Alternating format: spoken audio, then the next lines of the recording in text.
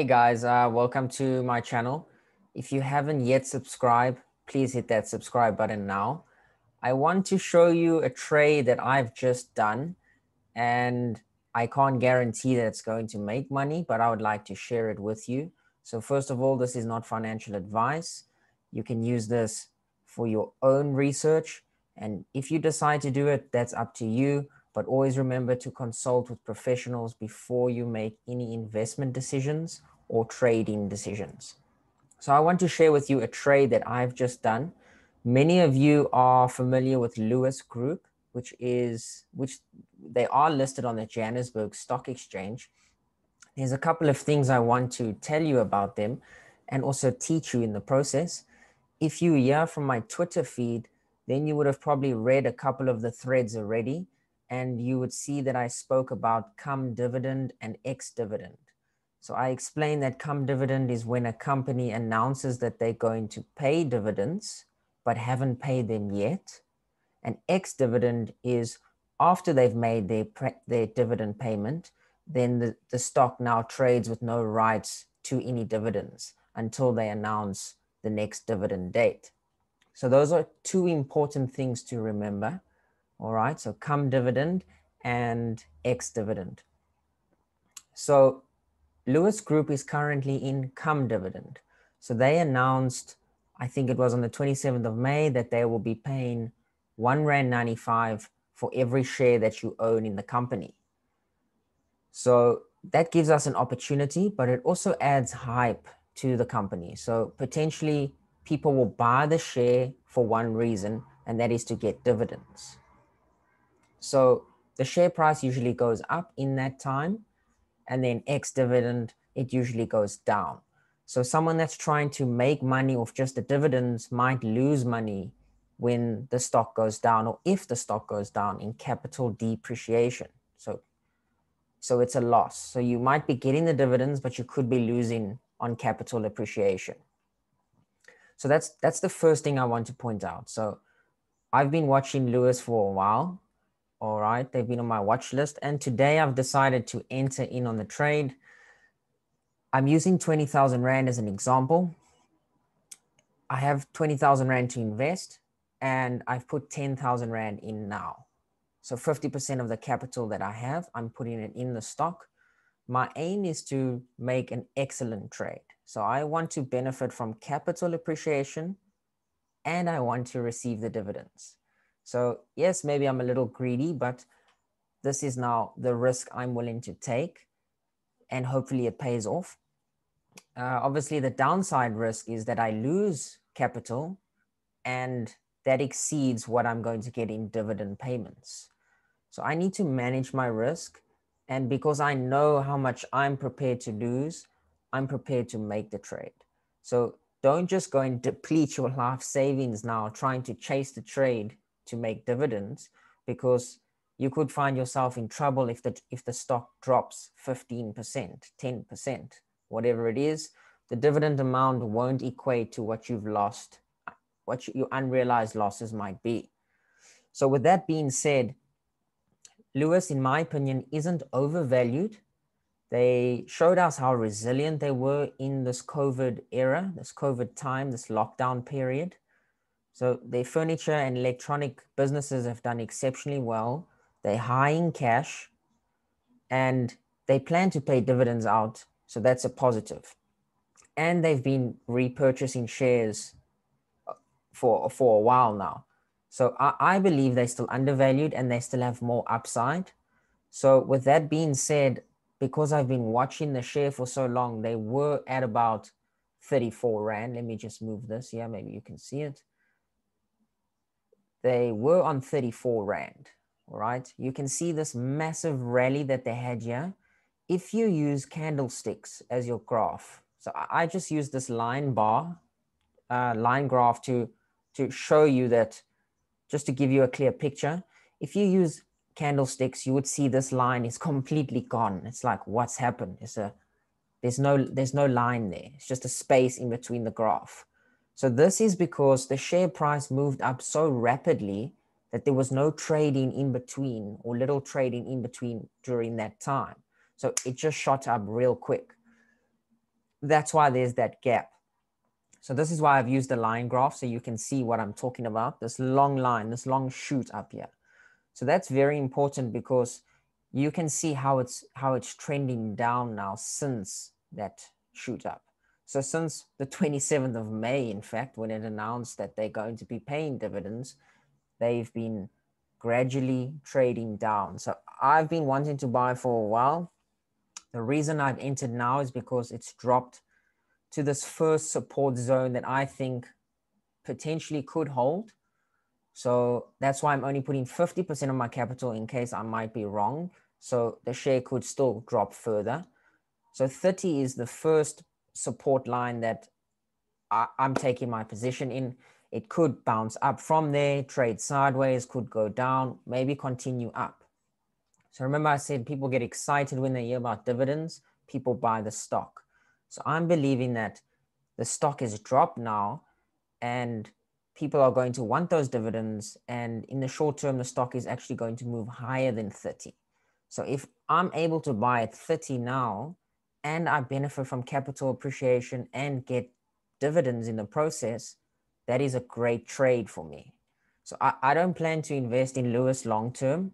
I just want to come in for the dividends and exit, make myself a bit of divvies and spoil my mom, send her some flowers, maybe go out for a good dinner and just relax. Okay, whatever you want to spend the money on, that's up to you.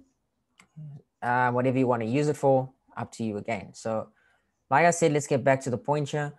30 Rand is the support zone. I entered and my average purchase price is 30 Rand 12 cents. So you can see the price is live now. It is the 22nd of June and it's nearly 5 o'clock. So the market will close soon. So I got an average purchase price of 30 Rand 12 cents. And my risk, you can see I've got these two down lines here. So if that first support line doesn't hold, right, I'm looking at a 4% unrealized loss, which could take me down to about 29 Rand. So Lewis could still be making its way down to 29 Rand. And if we look at this spike going up, most likely it is, because it's probably going to make its way to this very strong support line that I believe will hold. But I'm not an expert. I can't tell you that it's going to hold. It could fall much further. So that's the risk of trading.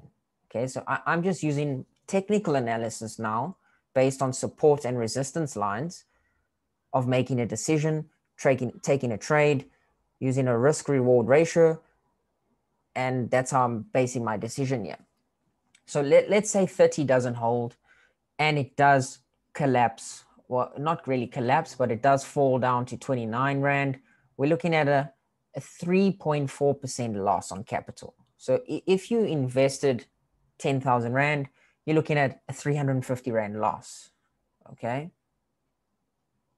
Your dividends for 10,000 is going to be about 500 Rand. So you've still got that leeway. You unrealized losses now. You haven't sold. So you've got 350 Rand, let's say, in unrealized losses, but you've got a payment coming in a month's time of 500 Rand. So you can balance it like that, depending on how low the share goes. For me, I'm dollar cost averaging in. So I'm prepared to buy more if it drops down at 28. So if I've got 20,000, I've put my 10,000 in already. I'm going to throw my next 10,000 when it gets to 28, bring my average purchase price down. I can't do the math out of my head right now, but it'd probably bring down my average purchase price maybe to like 29.70 or something where it is about now. So I'm trying to balance, okay? So you have to understand how much risk you're willing to take, and you have to understand there is a high chance of you actually losing capital trying to just chase this dividend payment. So if you are a risk taker, then it might be worth your shot, because I believe the upside is much higher than the risk going down. So if it doesn't hold 29, we're looking at a fall down to 28.30. You can see on the graph here, that was the last support zone. You can see it bounced off there and it continued up. We had this massive spike, and now we're trending downwards. We're at the support line now, and we might test the next support line. So it's all about managing your risk. If you're prepared to hold it even further, then that's on you, because you might not have your stop loss, or you might not be paying attention to it. The reason I'm prepared to hold it to about 28 Rand. If it goes lower than 28 Rand, I'm out. Then I'm taking a loss of about 7%.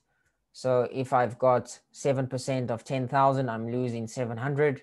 I was chasing that 500 Rand dividend payment, but now I'm already 700 Rand in the red. So I could continue to hold. Maybe a week from now or 2 weeks from now, the share could gradually move up and actually be on 32 Rand. So there's also the time that you have to wait, how long you're prepared to wait, how much risk you are prepared to swallow in the process, and if you actually have the conviction to stay in the trade. For me, my strategy is 28, I'm out. So I've got my entry point, 30, half my capital. Next entry point is at 29, the rest of my half my capital. And then my stop loss is at 28. If I'm out at 28, I'm out. All right. Then I'm willing to risk up to 1,400 Rand to chase 1,200 Rand in dividends plus capital appreciation. So the downside risk for me is 7%. That's my capital I'm willing to risk and lose. But the upside potential is dividends. Okay, 1.56 Rand per share. If you come from the Twitter post and if you follow my 20,000 Rand investment, you would know that I'm getting about $1,040 after tax. So the upside reward is the dividend payment.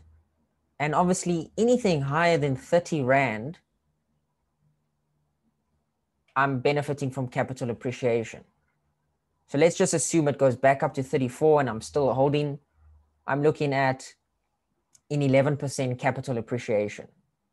So if I have 20,000 invested, let's just say 10% for simplicity, I'm making myself 2,000 Rand in unrealized gains, plus the 1,000 in dividend payments.